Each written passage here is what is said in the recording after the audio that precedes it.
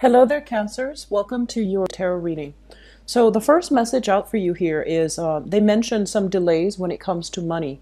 I feel like there are two sources of money that you're waiting on. So the first thing seems to me like there's going to be a little bit of delay. It's coming. I feel like the time of Scorpio. So that's going to be, when the sun is in the constellation of Scorpio, the end of October, moving into November. I feel like that's when the situation is going to clear up. For others of you, I feel like there's financial entanglements here with a fire sign, Sagittarius, Aries, or Leo. And I feel like there is some go back and forth energy between you and this person to extract your income or to extract, your financial, to square away the financial situation. I'm also sensing as well, for many of you, this is like opportunities for new work.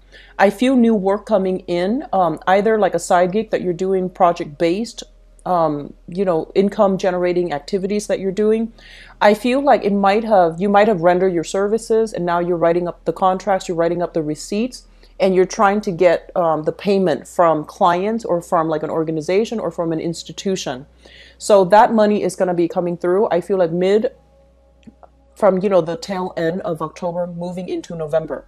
And so there are a lot of, just things that you need to wrap up and contracts that needs to be finalized and decisions that need to be made here, especially if you are dealing with a fire sign. Okay, so I feel like financial assets needs to be extracted between you and this person. They're not available when you call them. I do see like a lot of phone tagging happening with this person.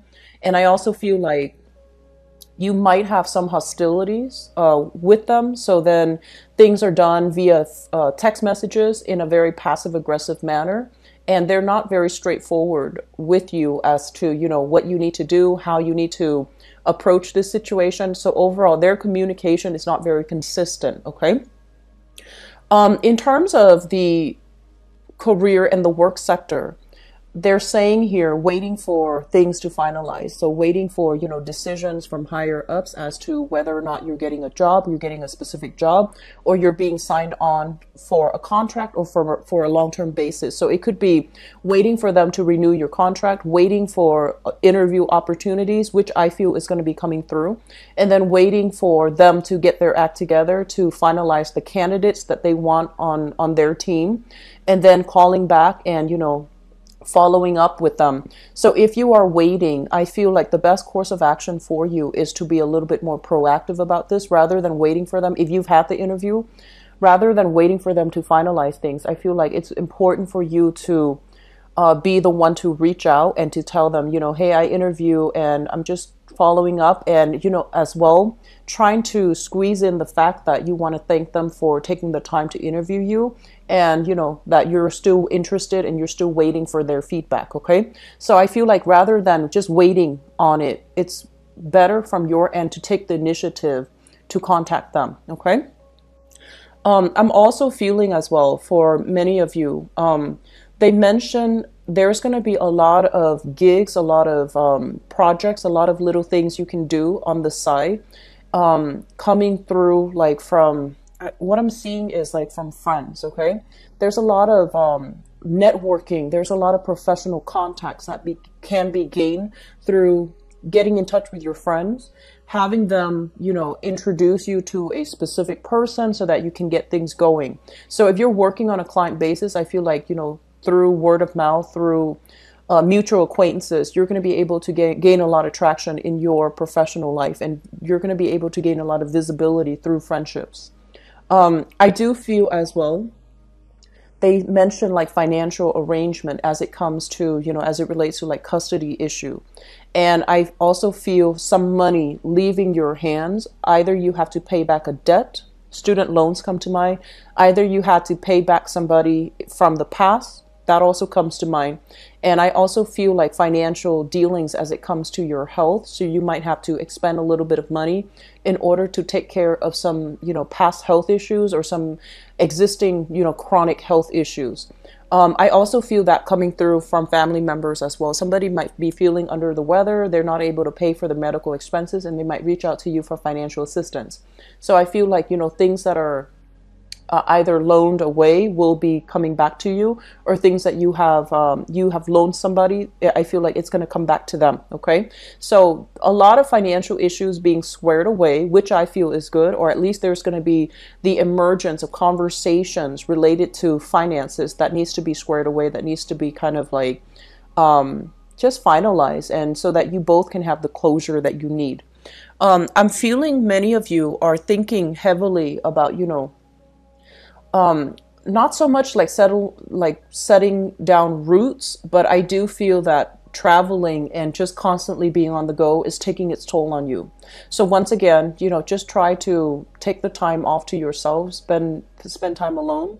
I do feel as well, many of you are thinking about upgrading to a new car, or, relinquishing your vehicle because you might feel like you don't need it anymore. You might be in a city where public transportation is, highly developed. So you feel like, well, maybe I'll just get rid of the car, start biking, it'll be good for my health, or start walking to work, it'll be good for my health. So there's a lot of downsizing, I feel, that is happening in your life. You're feeling like you don't want to be burdened with so many things, so many objects, so many superfluous, things in your environment. So downsizing when it comes to property, downsizing when it comes overall to vehicles, and downsizing when it comes to, work expectations. Okay, so things are definitely narrowing down for you guys for the next 2 weeks. And I feel like the major theme is for you to make a move. So don't wait on decisions from other people. Be on the forefront of it. Show them your initiative. Show them, how proactive, how driven and ambitious you are. Because I feel like that's going to set you apart from the other candidates. If you are trying to win over a client, if you're trying to win over a job position, or getting like a pay increase or whatever it is, try to, take the first step rather than just waiting around, because people are really going to drag their feet, and it's going to be in your best interest to be on the forefront of that. Okay.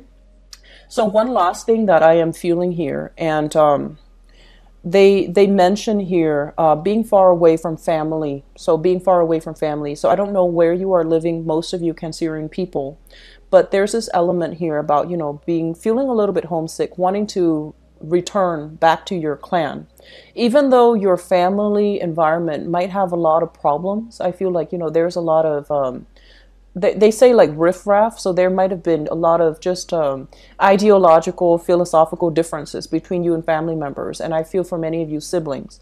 But there's this sense of loyalty that you have to your family, and so I feel like if you are living far away from them, there's a sense of like, when you were young, there's a sense of like wanting to escape, but now as you get older, you're just like, I want to have that sense of family again. So I do see that element coming through, and I feel like it's a very transitory, element. It's like nostalgia, it's homesickness that's coming in, but I feel like the reality of it was that home environment might not have been the best for you. So staying away, I feel like might be actually better for your emotional health. It's better for your emotional well-being, and it's better for your own sense of independence. Okay, so that's all I have for you here, Cancers. Take care of yourself. I'll be back in October for the monthly reading.